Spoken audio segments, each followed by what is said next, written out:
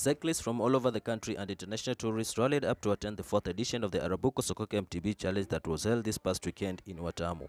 The 70-kilometer challenge that took place on Sunday 22nd had a good turnout of about 72 cyclists, both male and female, of different ages, with the youngest being 15-year-old boy and the oldest being 68-year-old male. Bobby Joseph, a 22nd old trainee from Limuru, won the challenge. He won the race with 2.52 minutes, while Ephantas Gicheru, a veteran from David Kinja's team, Safari Simba, came behind him just 2 seconds later at 2.52.2, and Patrick Mogu coming at the third place at 2.56.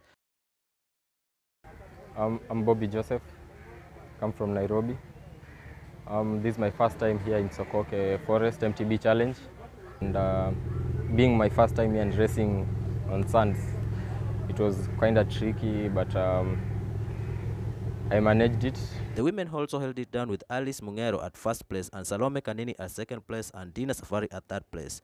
David Kinja, a two-time winner, was also in attendance but took the 6th place at 3.4 minutes, unfortunately due to challenges he faced during the race. There is a place where there was too much sand, so I went off into the bush and rode there. Some things cut my tire on the side and I was losing all the air, Kinja said. The event was organized by Arusha, whose aim is to save conservation of Sokoke Forest, schools and ecosystem, which is the largest remaining dry coastal forest in Eastern and Southern Africa, through their program known as Assets Sokoke scheme. The MTB race is about raising funds to support the Wananchi so they can get their kids to secondary school and also protect the forest so their parents don't have to cut down trees to sell wood or charcoal, Jackson, the director of Arusha, said.